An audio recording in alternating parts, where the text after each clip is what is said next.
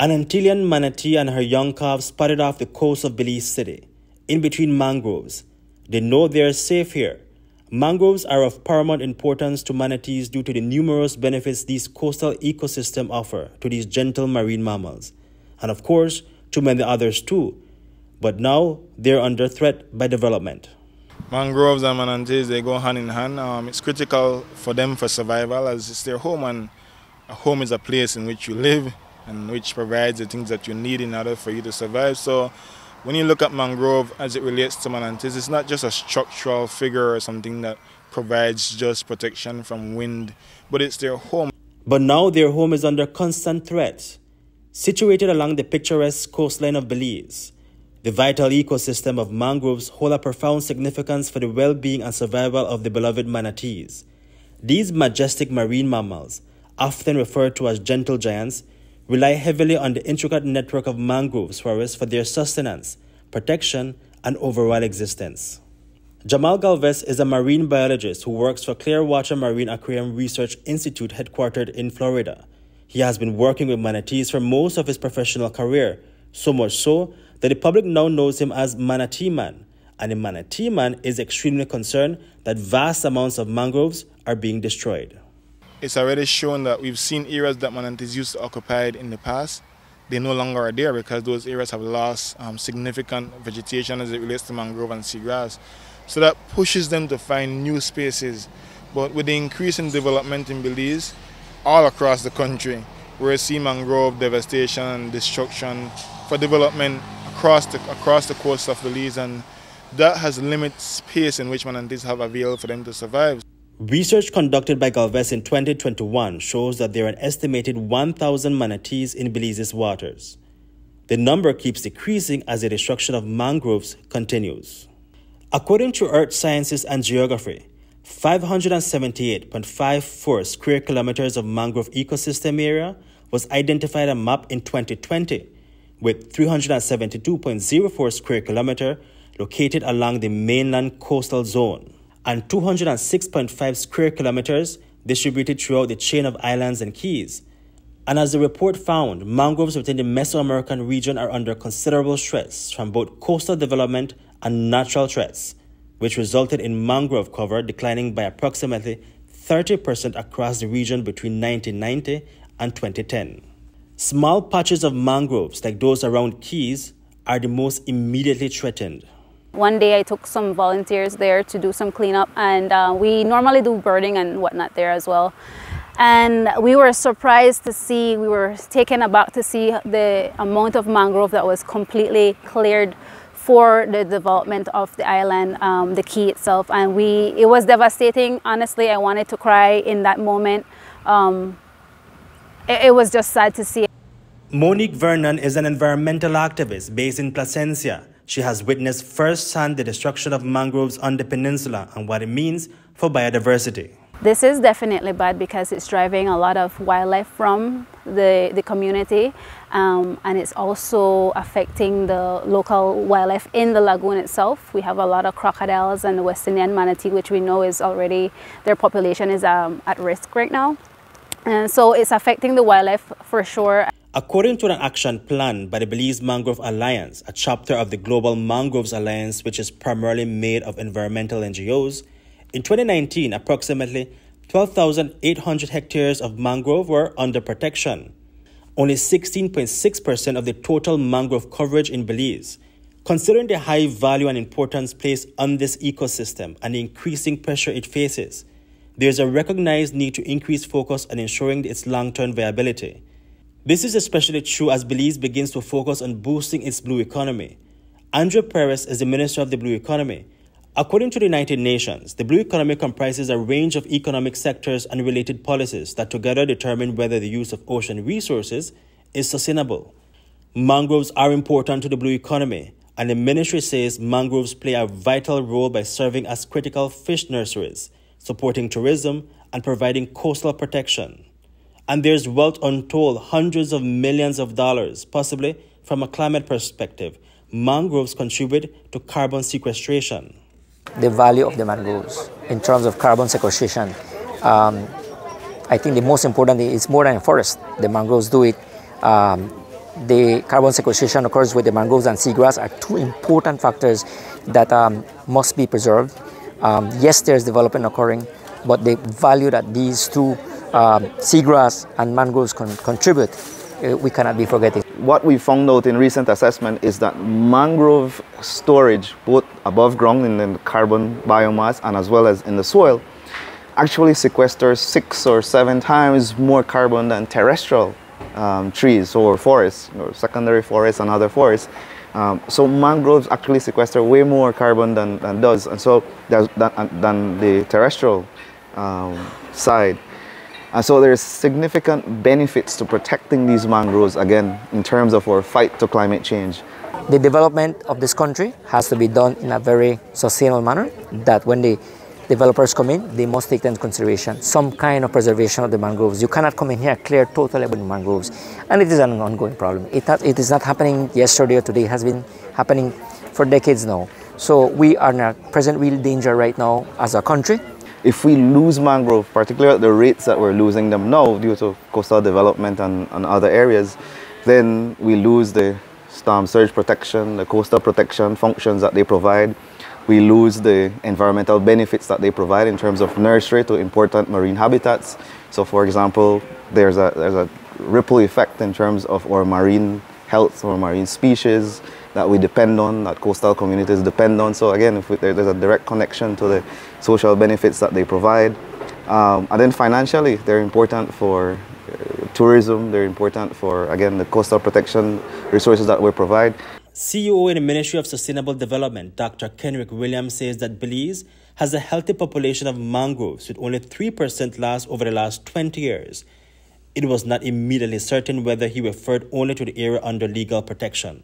The Forest Department holds jurisdiction over mangroves, governed by the Forest Protection of Mangroves Act, which aims to safeguard these ecosystems by prohibiting their clearance or modification without the required permits and authorization. The Act imposes penalties and fines for non-compliance, but it also acknowledges that enforcement challenges need resolution before these measures can effectively serve as deterrents. Successfully addressing enforcement issues and securing a conviction in the first case will be crucial to establish the Act's credibility and efficacy in protecting mangroves. A lot still to be done. The Forest Department is increasingly giving attention to mangroves now. In fact, we've been working closely with them in terms of looking at how we can promote better actions as it relates to conservation of mangroves and restoration of mangroves. We had worked with them to take the mangrove regulation that currently exists, which, as you know, legislations are written in a very technical manner, not easily digestible. So we took that and create a reader-friendly summary of that. And we share that. We are working with them to disseminate that across coastal Belize to land developers, to local communities, so they are aware of what's in the regulation, and so they can report back when they see infractions. We are also working with the Forest Department now to try and develop a national mangrove restoration plan that highlights where, along the coast, the vulnerable locations where we can work with the local communities and partners to try and restore the area. So these kind of work, they're still in the early stage in terms of the restoration. In fact, we just created the terms of reference for a consultancy to help us develop such a national plan for mangroves. They have recently gotten money from the new trust, the Belize Fund for a Sustainable Future, to look more also at looking at Belize blue carbon potential, because there's a potential market for that. And as a country, the government is interested in looking at what is there in terms of carbon from both the blue carbon and from upland forests. And so having this information can help make the case for why we need to protect our ecosystems, and hopefully incentivize the government to do the right thing and to help settle enough of our natural environment where possible now, where there are sensitive ecosystem, where the coastline is very vulnerable, that a development might not be suitable for that particular area. So they need to think more integratively, more holistically as we move forward into the future, if we are to truly try to effectively manage and and conserve these ecosystems. According to the Worldwide Fund Country Representative Nadia Budd, the economic potential of mangroves is estimated at more than $500 million. Belize's national targets include protecting an additional 6,000 hectares of mangroves by 2025, restoring 2,000 hectares, halting and reversing net mangrove loss, assessing below-ground carbon stock, and exploring financing options for mangrove protection and restoration. Local NGOs like Reef Keepers Belize, environmental activists, businesses, and government departments such as the Coastal Zone Management Authority and Institute have been partnering to plant mangroves in vulnerable areas such as Calves and Saltwater Marine Reserve. In this instance, we're using the bamboo. We're not using PVC pipe because in case of a hurricane, we know that the structures out here are not solid enough to handle a hurricane. So we're using the bamboo in case of that if it floats away, it's going to deteriorate in the environment, unlike the plastics. So in planting the mangroves, we're using some sort of the rally encasement method. I say some sort because I have altered it slightly due to the area that we're working in. And so basically the rally encasement method is just using a round surface to capture to hold the propagules in place. And you have to cut the slit all the way through from the bottom to the top. In this case, I only slit the bottom part because I don't want the bamboo to open all the way. So that's why I said some sort. So basically we're just going to stick the bamboo in the ground and fill it, put about 3 to 4 inches of sand because we're not trying to raise the sea level. Yeah. We just need enough sand that it can grab root and could go from there. Calves really is one of the tiny islands, one of our jewels that is really vulnerable, or more vulnerable I should say. It really has a dynamic beach. You will come at one time and the beach has shifted, so it has a natural dynamics, but over the past several years we have been noticing impacts in terms of the increasing rate of erosion as a result of storm damage. And so we are here today. We identified, we have recently done infrastructure upgrades, but everyone wants to know, what are you doing to help to bring back the beach, to help to protect the island? And so this is one of the measures that we identified along with Bowen that we can help to contribute and also protect some of the infrastructure that's here on the island. In 2012, I came to help Southwater Key Marine Reserve start their education program. And our thought was that kids needed more information, or they needed booklets. But then we started realizing that it was really important for kids actually to get out here and see the Marine Reserve and see the environment firsthand. So our thought is that if kids can see and experience and touch and learn to love the marine environment, then they'll protect it for future generations, and that's what we're trying to encourage. So we're doing a little mangrove restoration as well too. But can there be a balance between development and destruction? With so many proposed port projects in the Belize district threatening mangroves ecosystem, can there be a true balance? I think it's going to continuously be a challenge as we try to balance development as well as environmental protection, as well as we try to restore in some critical areas. I think if we get the developers and we get the Belizeans to understand that we don't have to clear cut, we're going to be in a better position. Development, we can't really avoid it because people will continue having babies. The population will keep growing, so we cannot avoid development. I think what we should more look into is sustainable development. There can be a balance, but it's very tricky because it's hard to change people's mind from a business perspective to more of a sustainable type of way of living. So it would take some time, but I think it's definitely achievable. There has to be a balance. An ecosystem is important to an economy. An economy will collapse if an ecosystem dies.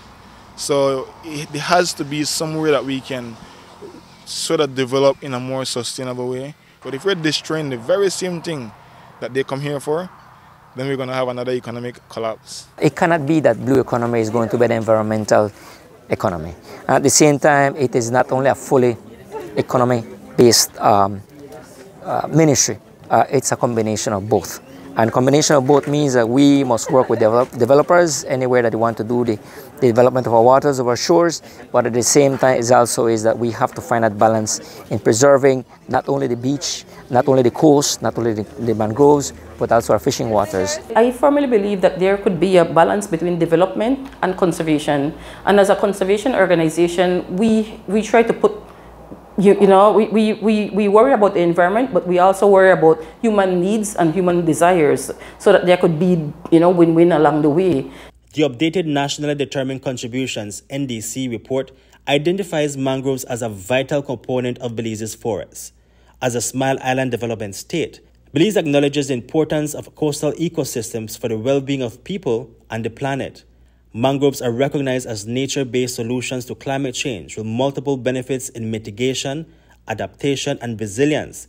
They sequester substantial carbon, mitigate flooding in low-lying areas, protect communities and infrastructure for climate impacts, and foster resilience, making them a triple win for Belize.